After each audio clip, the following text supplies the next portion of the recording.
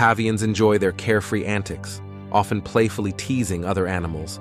However, their serene existence is suddenly interrupted by the presence of predators, primarily lions, who see an opportunity to prey on them. Despite being preyed upon by these predators, the baboons refuse to be passive victims. In a bold act of defiance, they kidnap a lion cub, although they are unaware of the possible consequences of their actions. Despite the risk involved in attacking a young lion, they show no hesitation in their bold actions. As they drag the lion cub away, the tension between the baboons and the lion pride builds, setting the stage for a potential clash between the two groups. The baboons are ready to fight to the last man to defend their territory and ensure their survival in the face of danger.